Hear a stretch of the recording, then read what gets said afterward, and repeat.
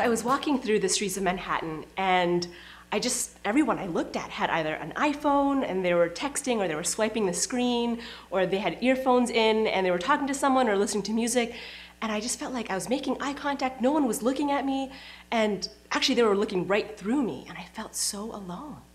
I was just thinking, gosh, and actually there was like a huge rush out of the subway, and I almost got run over. There's a kind of a roughness in the city. And I'm just thinking, gosh, in this city of 8.5 million people, why do people feel so isolated? Like, why are we feeling so alone when this emphasis on communication, being connected? There's a sense of loneliness in our culture. There's a desire in every human heart to be known, to be loved, to be cherished. God draws close to each of us, and he wants to reveal to us his love and his kindness. Do we notice the ways with which he breathes his love, his kindness upon us? Do we notice all the different ways with which he desires to pour torrents of love upon us? We long to be told that we are loved when we take off our masks and we reveal our true, authentic selves, that beneath all of it, we are loved. In the Psalms, again and again, we hear, "For his love endures forever." It's like a drumbeat. All throughout Scripture, God is revealing his kindness, his gentleness, his love, and his tenderness. Let me share with you a little secret I learned from St. Ignatius of Loyola.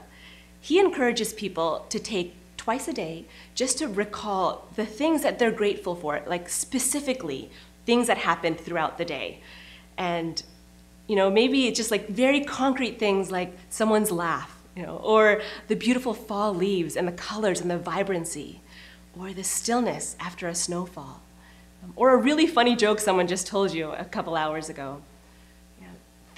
When I started doing this in my life, recalling twice a day things that I was grateful for and thankful for, it was overwhelming to see and to experience the revelation of God's kindness and his love for me.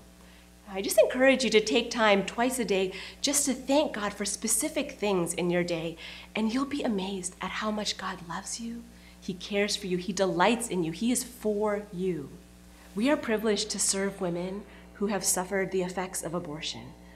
A lot of them come to us feeling burdened. There's a mix of shame, guilt, sorrow, regret. And we desire so much, and God desires even more, to reveal his love and his kindness and his forgiveness and healing to them.